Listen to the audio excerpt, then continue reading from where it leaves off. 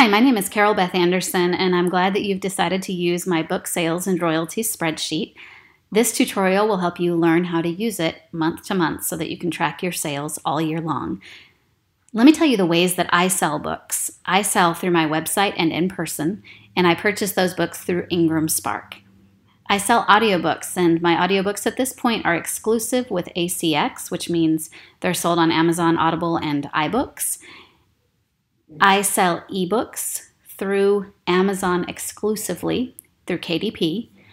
I'm in KU, so I do Kindle Unlimited. I sell KDP paperbacks and IngramSpark paperbacks.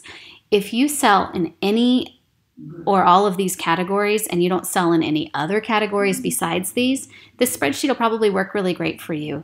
If you sell in other categories besides these, for instance, if your ebooks are wide, if you're selling them in Kobo and iBooks and all those places, this might not be the best spreadsheet for you. First thing you want to do with the spreadsheet is save it. You want to save it twice. First of all, save a blank copy that you are going to keep blank so that next year when you need to start the spreadsheet over, you don't have to delete all the data that you entered in a new copy. Just save a blank copy. I'm going to push cancel, but you would push save. And then you're going to save a copy for this year. So you might name that Book Sales 2019. And then you would click save. Okay, you've got your spreadsheet saved twice, once blank and once for this year's data. The first thing you need to do is fill in some data here. I'm going to click lookups, and that's going to take me to this lookups page. You need to enter your book titles exactly as they are listed in KDP, where you're selling your ebooks, paperbacks, maybe Kindle Unlimited if you do that. It has to be exactly like that. I'm going to fill these in and come back when I'm done. Okay, those are my 3 books. This spreadsheet will work for up to 15 different titles, 15 different books, and you can have those books in different formats, such as paperback and ebook and audiobook, but it will work for 15 different titles. If you have audiobooks through ACX, you also need to put in here the book product IDs because they use different book titles. If you're in a series, they're going to include the series name in the book title. So for our ACX purposes, we're going to track the books through book product IDs. Let me show you where you find those. In an ACX spreadsheet of sales, which you can download from their website, I'll show you how to do that in a little while, you're going to click on the sales details page. Let me make this bigger. Okay, sales details page. I can see facing the sun here. And here's the product ID here to the left. I'm going to copy that up here. So I copied it. I'm coming over here and I'm just going to paste it in. I use Command C and Command V on my Mac to copy and paste. I'm going to copy and paste the rest of these in and I'll be right back. All right, I've filled in all of my book titles and my ACX audiobook book product IDs. Next, I want to enter the average cost of one wholesale paperback copy. These are for the wholesale copies that I am purchasing to sell on my website and at in-person signings. To calculate this average cost, I do include the shipping that I have to pay to IngramSpark, or you may purchase through KDP print. That's fine too, but you want to include the shipping price here. Let me show you how I track this average wholesale cost. I use a website called Stockpile Canvas, C-A-N-V-U-S. Stockpile Canvas. It's a totally free website for tracking inventory. And so I'm going to click on here, and I see that Facing the Sun has an average cost of $7.20. Every time I buy books, I go in here and I put how much I paid, and it keeps track of what my average cost for those books are. The averages can go up and down based on how much I pay for shipping, how many copies I'm buying, things like that. So I'm going to go ahead and fill in the average cost of all 3 of my books, and I'll be right back. Okay, I've filled in the average cost of one wholesale paperback copy of each of my books. By the way, this is all going to take a few minutes for you to set up, but the cool thing is you can do a lot of copying and pasting when you're setting up your spreadsheet for next year, and so you don't have to retype all this every time. Next, if you're selling in person or on your website, you really should probably work with your state to pay sales tax on whatever transactions you're required to pay sales tax on. It's probably just the transactions within your state of people who live in your state. My sales tax is 8.25%, so I'm going to put that percentage here as a decimal, 0.00825. This is a list of a whole bunch of paperback prices. You'll see these come into play later. a list of months. We have here a list of various per page rates that I'm paid through KENP. I forgot what that stands for, but it's the rates for Kindle Unlimited and Kindle Owners Lending Library books. Because I'm exclusive with Amazon, my book is in Kindle Unlimited and the Kindle Owners Lending Library. And every time somebody buys one of my books, I get paid a certain amount per page. But that amount changes from one country to another. And of course, the currencies change from one country to another.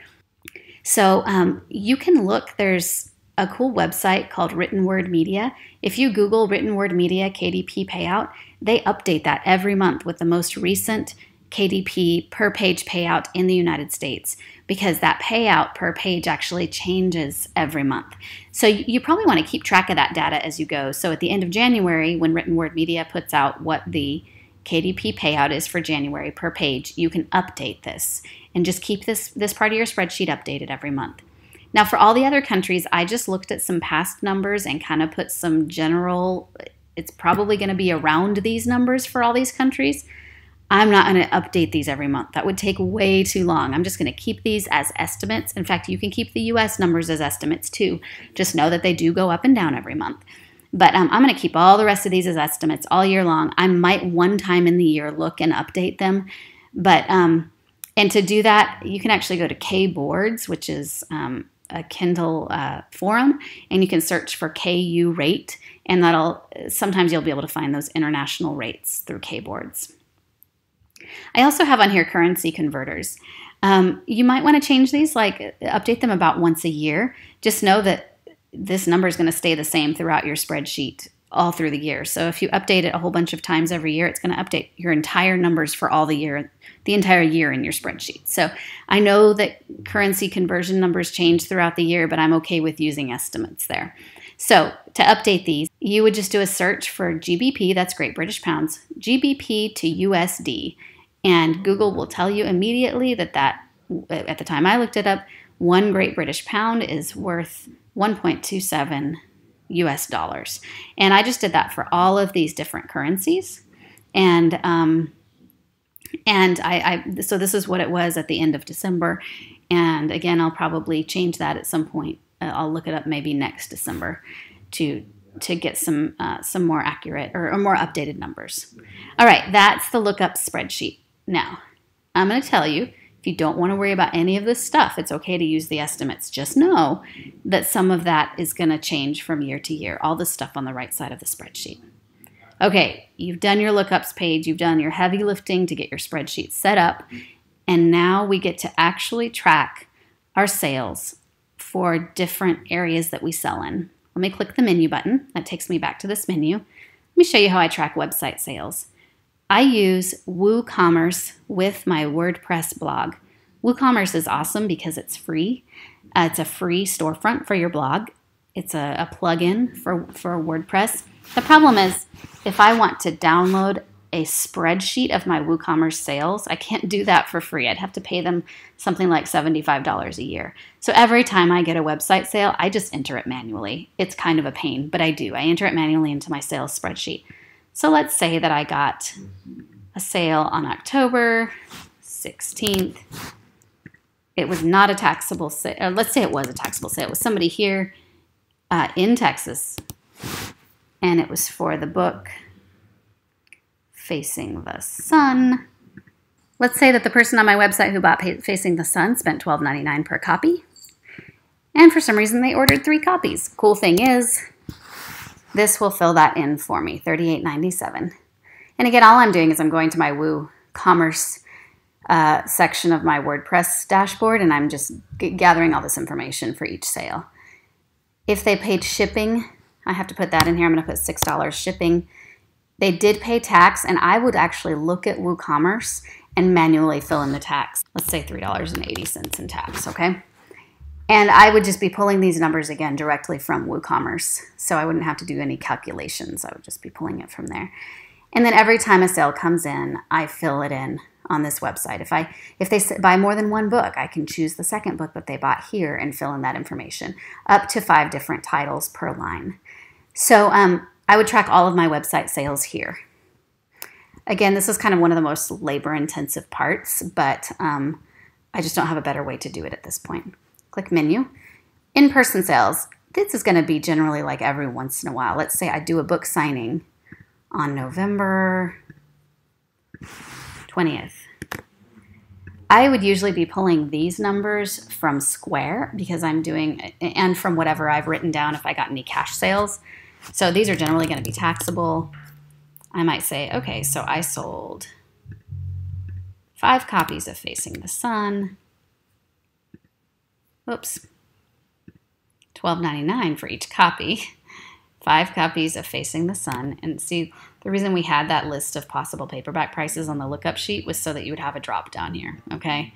Same with your book titles. All of these are automatically filling in from the lookups that you filled in earlier in the on the spreadsheet.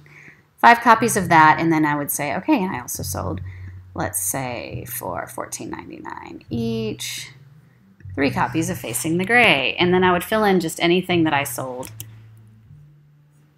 during this event. And if I had different prices because I have like a bundle deal, I would enter that on a different line so that I could have the prices accurate. Now the cool thing here is it's actually gonna calculate my tax for me on this particular sheet. By the way, this is based on tax being paid on shipping and the cost of the books, but in-person sales don't usually have shipping, so you probably don't have to worry about that. But in Texas, I do have to pay tax on shipping if it's a Texas customer. All right, and then over here, I didn't show you this on the previous one, but it's going to add all this stuff up for you so you can look according to each month how much is selling and what your actual profit is. And this is where that average cost of each paperback that we put in, that's where this is filling in so that you can see what profit you're making on those in-person and website sales. If I had more than 3 books, up to 15 books, those names would be filled in automatically in these places, which would be pretty awesome. And yeah, those names would be filled in there for me. All right, so that's all filled in. Remember to save frequently. That's how I do website sales and in-person sales. Now the rest of our sales, it's pretty cool the way that these work. You're just going to pull some reports from websites like KDP, and you're going to paste data in, and then this spreadsheet is going to do all of the calculations for you. Let me show you how it works. We're going to go to data entry. I'm going to go to audiobook data, and let me show you how we get our audiobook data. I would go to ACX for that. There's my dashboard. We don't want the sales dashboard, we want the earnings report right next to it. Click earnings report. You are looking for, we're going to do the November report. You're looking for the royalty report and not the summary report. If all you see is a summary report, come back and check later. These reports don't show up until the end of the month following your sales. And unfortunately, you can't get a report for ACX until they release it here. You don't know how much you're making on ACX like in real time. You don't know it till they release it here. So right now I'm recording this at the beginning of January. I won't have December's reports until the end of January. So you need the royalty report in the CSV version. You would click on that, it would download. I've already downloaded that, so let me show you what it looks like. On the ACX spreadsheet, it starts out on the summary page. We don't want that. We want the sales details page. And what you're going to do, you never want to copy and paste these gray areas. You're only going to want to copy and paste these white areas. So I'm going to copy this first white line for Facing the Sun. I'm highlighting it, Command-C. I'm going over here to my spreadsheet. I'm going to click November because these are November's numbers. I would just click right under where it says November. In fact, you don't even have to highlight the whole thing. Just click that one cell, and you would paste that in. Okay? Next, I'm going to do this next part here. Command-C. Click here. Paste that in. And right beneath it, we're going to do this last line. And you're going to have these, one for every single title that you have on ACX. Command-C. Paste that in. Okay, I've pasted in all of my data from ACX for November. And let me show you what happens. I'm going to click this where it says click to go back to the beginning of worksheet. I'm going to click menu again. And I'm going to click sales details by category audiobooks. Now look at this. It's added up exactly what sales I had for each country, how much I made, and if I had other countries besides UK and US, let's say I had a sale in Canada and I had a sale in Australia and I had a sale in Japan, whatever, I don't even know what else, I don't remember what all countries they use, but those would all add up automatically through the spreadsheet on this other column. And it would keep track of how many sales I'd had in each of these places. Pretty cool, right? All right, so we have entered our audiobook sales. Let's click menu. Okay, we want to go to data entry for ebook and paperback data. There we go. Data entry, ebook and paperback data. All right, I'm going to click on November. And it brings me to November. Let me scroll over here. We're going to go to your KDP dashboard, the place where you always check your sales. We're on the bookshelf right now. I'm going to click reports.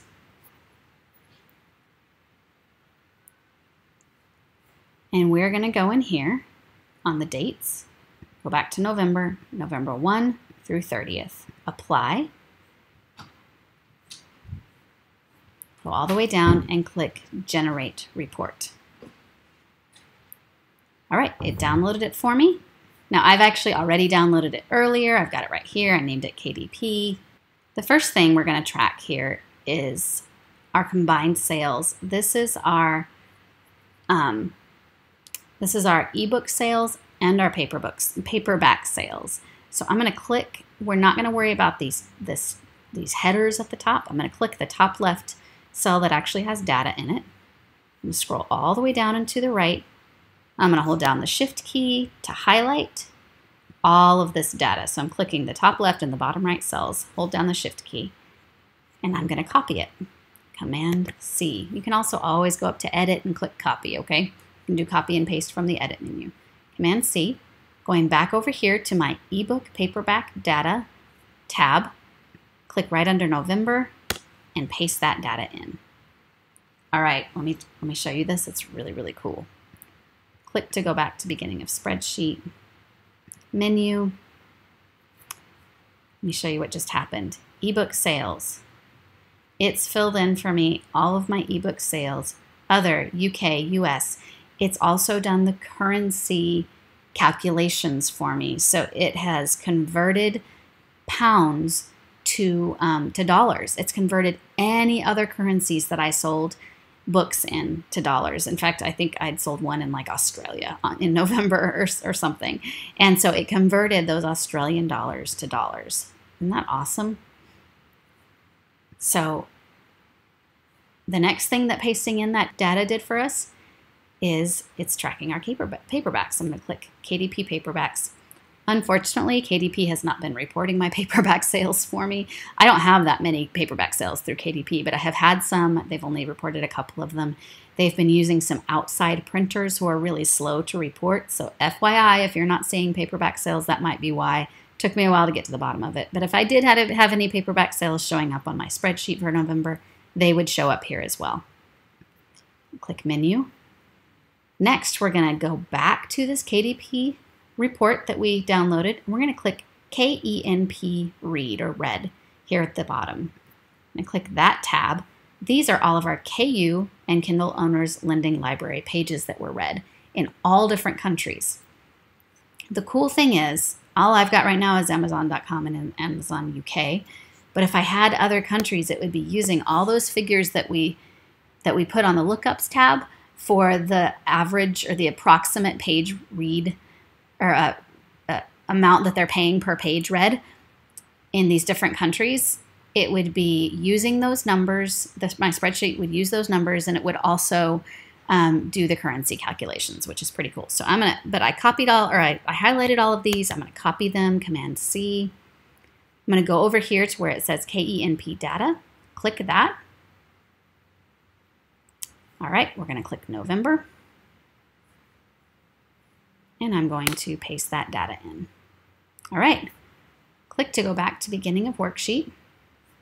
Menu.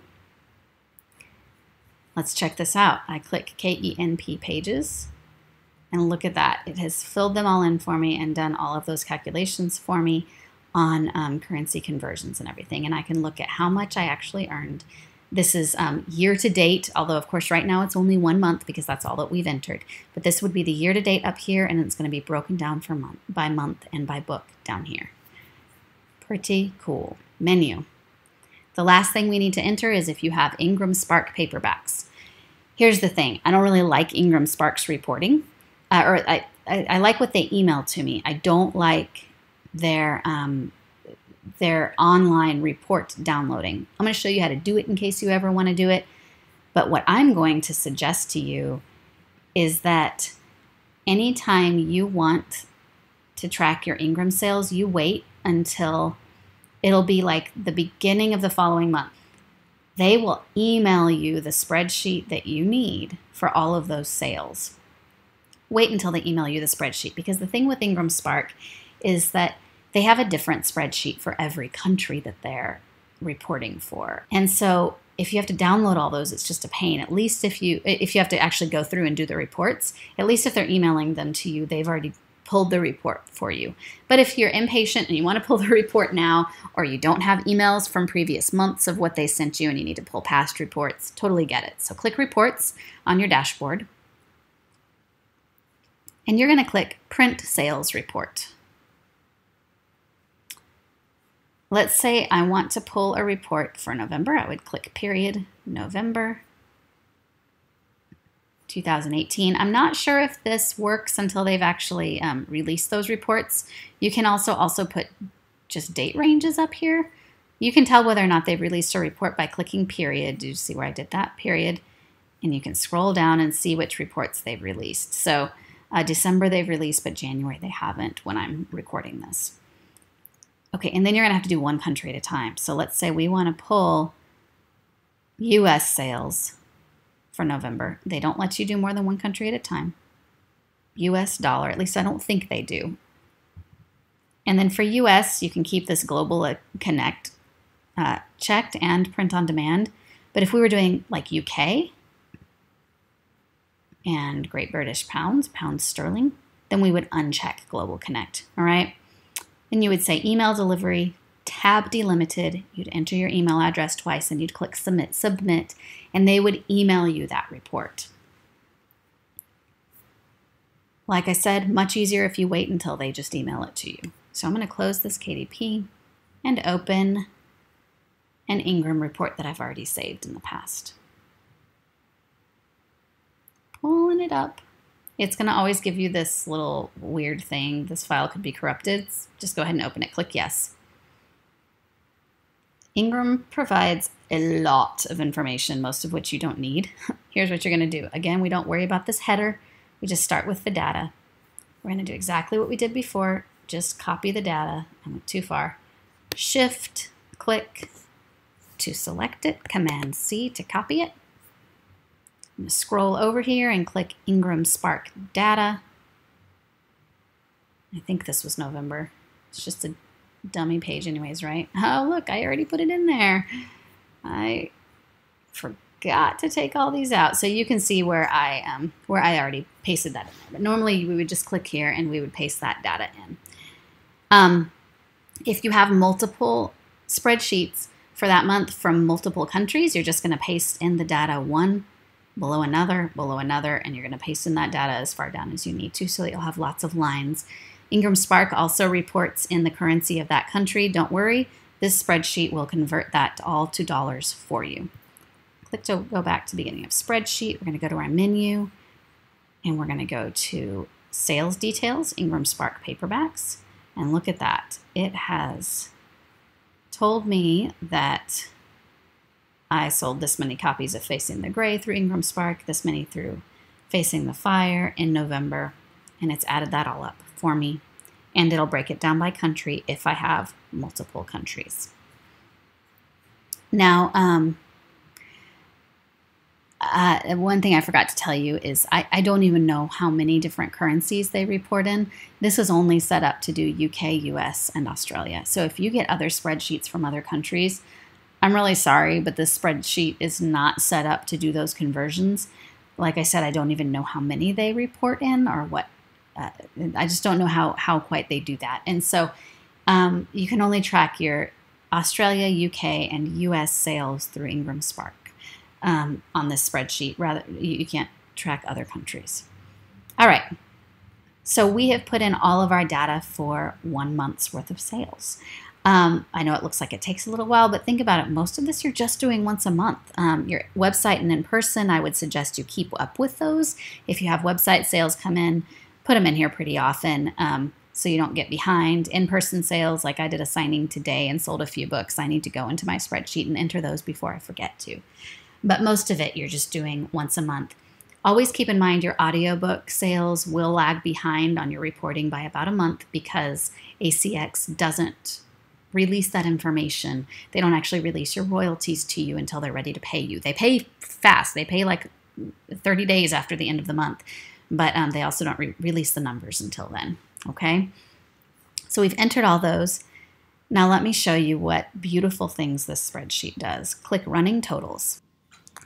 This is the running totals sheet where the magic happens. This is where we've got running totals of what's happening for the entire year for all of our books. You've got monthly totals up here at the top right, book by book totals, and this is all the running totals for the year. And then we've got monthly data. So let's click on November. This tells us what's happening in all of the different areas of our sales for each of our books individually just in November. But you've got a page where you've got all of the months on one page, and it just gives you lots and lots of data. By the way, if you don't like this extra white space, just highlight these rows that you're not using, right-click and click Hide, and that'll help clean up your spreadsheet. You don't have to do it on every month, but if you want to clean up your spreadsheet, you can do that. We're going to click to return to the top of the page. Our last bit that I want to show you is charts. If you like things that are visual, you're going to love this page. A lot of the data that I just showed you on that other page is here in chart form. So if I wanted to look and see that with the limited data that we've got entered on this spreadsheet, I can look and say, wow, look, 40% of my income that I entered was audiobooks. 28% was ebook sales. And then I can look month by month. Since I've only got November and a little bit of October on here, this is not much data, but once you've got more months, this will give you some good data. And then we've got by books, so I can see which books are making the most money, which books, in terms of quantity, which ones are selling the most. Lots and lots of visual data here. Sometimes these take a minute to load. Okay, we've got a few more things I want to show you on this spreadsheet. By the way, you can always get to this instructional video by clicking here. Right now it's not an active link because I haven't put the video on YouTube yet, but it will be an active link when you get this spreadsheet. Down here we've got some miscellaneous things. If you're ever donating books to maybe a silent auction, you would click Donations, and you could enter what books you were donating.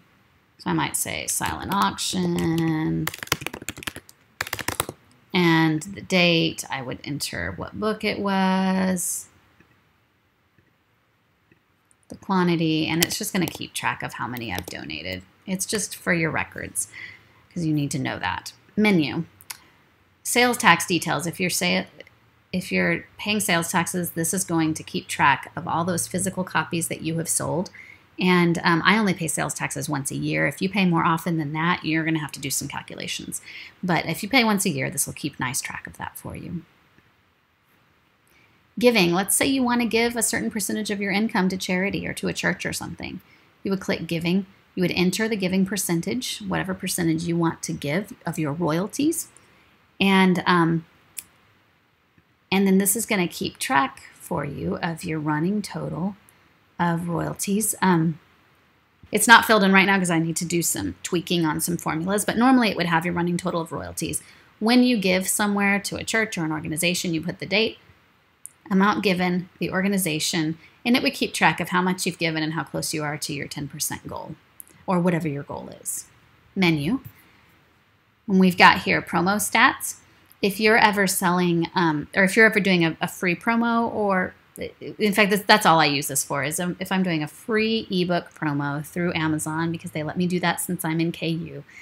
I use the Amazon spreadsheet, the same report that I showed you before, but I manually fill in how many free sales I had. So I add all those up from the spreadsheet.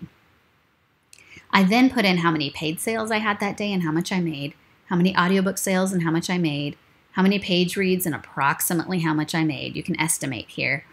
And then any paid promos that I did, I put the amount, the dollar amount I spent on Facebook ads, AMS ads in US and UK. And then it's going to tell me an estimated profit on that day or those days of that promo.